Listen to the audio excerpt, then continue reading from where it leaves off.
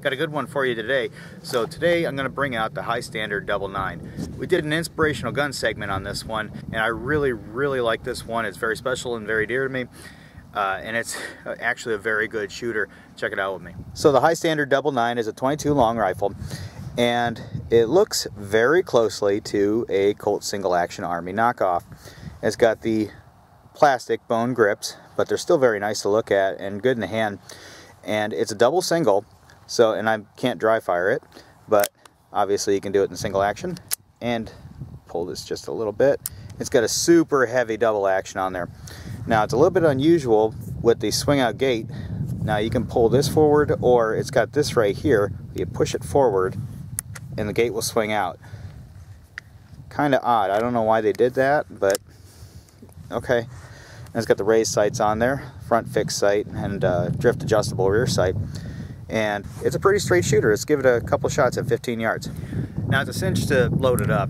So you push this lever forward and it'll kick the gate out. And it's a 9-shot. It's not a regular 6-shooter. And in 22 long rifle, it does the job just fine. I don't know if you could find a 9-shot speed loader for this. Let me know if you find one, but that'd be kind of neat. And there's 9. So let's take a couple shots at 15 yards with this thing.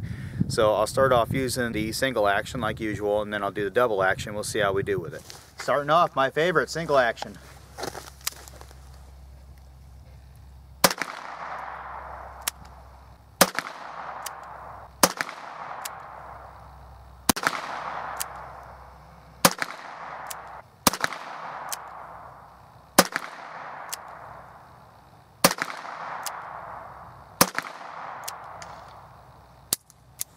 Click.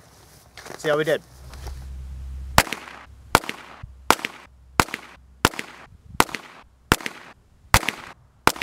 And there's that long 9-shot succession. Favoring high and left.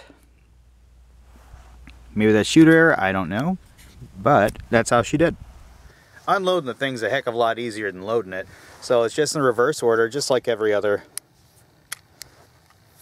SAA knockoff.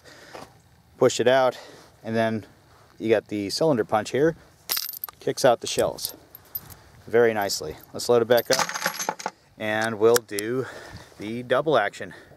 I gotta say, 9 shots in a revolver is a hell of a lot of shots, but whatever, it's something to carry around and it's a lot of fun.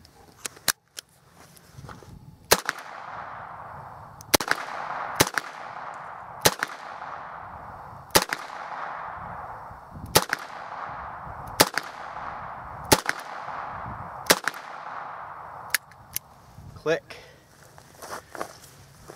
And the double action, that's a hell of a heavy trigger pull on there. It shoots pretty fast, just like any other double action would. But usually with the heavier trigger pull on there, the accuracy is going to suffer. Let's see how we did.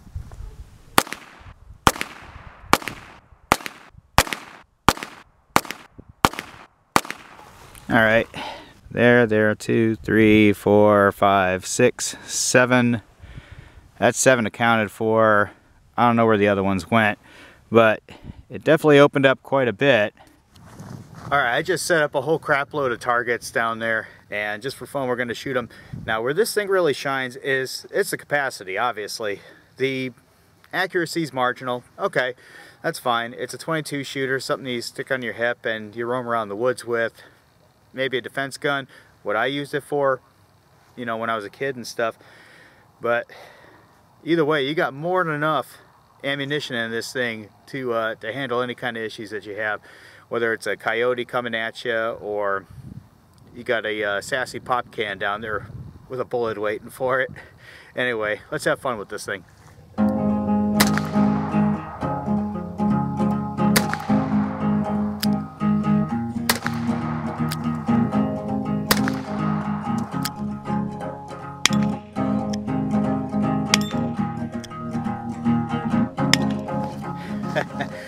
It's a darn fun shooter though.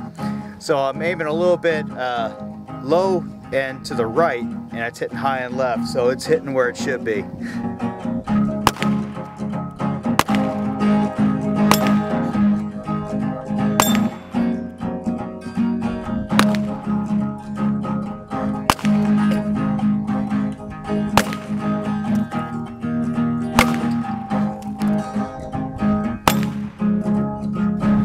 Oh no, what happened here?